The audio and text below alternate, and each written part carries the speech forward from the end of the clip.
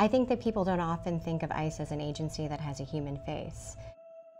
Our investigators, our special agents, our intel specialists are all people working to enforce laws that not only protect the physical security of our country, but also the basic freedoms, dignity, and human rights of the people who live here.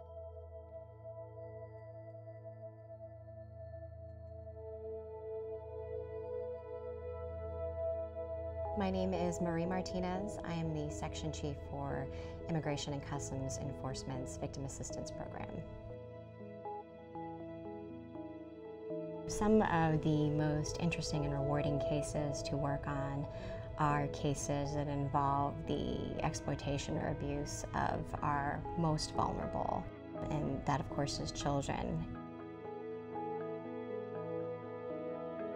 And there's one case in particular that I can think of about 3 years ago that involved a number of very young girls from Cambodia who were groomed to be sexually abused and exploited by a U.S. citizen who was traveling to and from Phnom Penh from his home in California.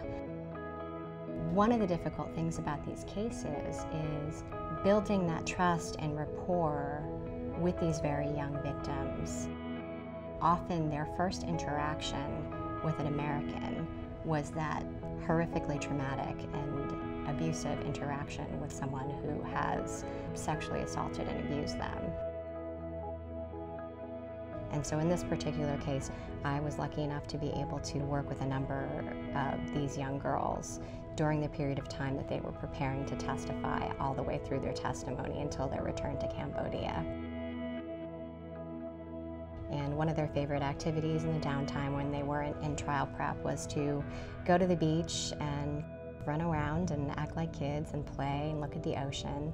And we would take them to do that from time to time. And I remember one of the youngest victims, who was about 9 at the time of her victimization, and almost 12 at the time that she came to the United States to testify. She was a very brave little girl, and this was a couple of days before she left, and I noticed she was sketching. She liked to draw, and she was drawing throughout her time here. And as she was sketching, I asked her what she was drawing, and she said she was drawing a picture of herself.